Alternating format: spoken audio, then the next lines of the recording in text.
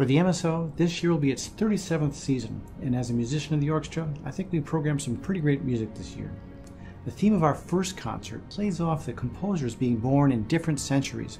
So the different three composers we have, our first is Rossini, who was born in the late 1700s, and Béla Bartók, who was born in the late 1800s, and also Dominic Argento, born in 1927.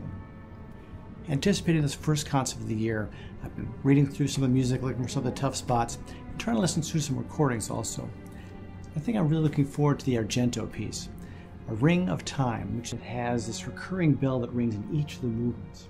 It has 4 movements, each of them named after the 4 seasons, and it is truly a 20th century piece where it has complex harmonies and some really interesting textures that he creates.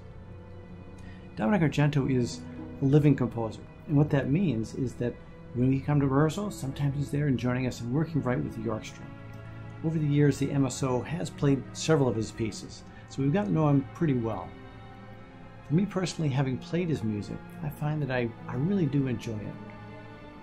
What interests me most as a musician is when the music challenges us as an ensemble.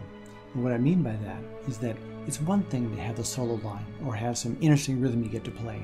But when you're in the context of an orchestra that has these grand forces and a variety of different instruments that can create different qualities of sound, it's exciting when you can play well enough as a group that you can convey the ideas that are captured in that written music.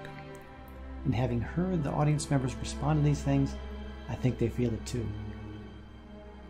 I value that part of our mission is to give everybody the chance to experience a full symphonic orchestra. And our playing at different locations gives broad audiences the opportunity to hear some of the standards of the professional symphonic repertoire, and hopefully they'll hear something new.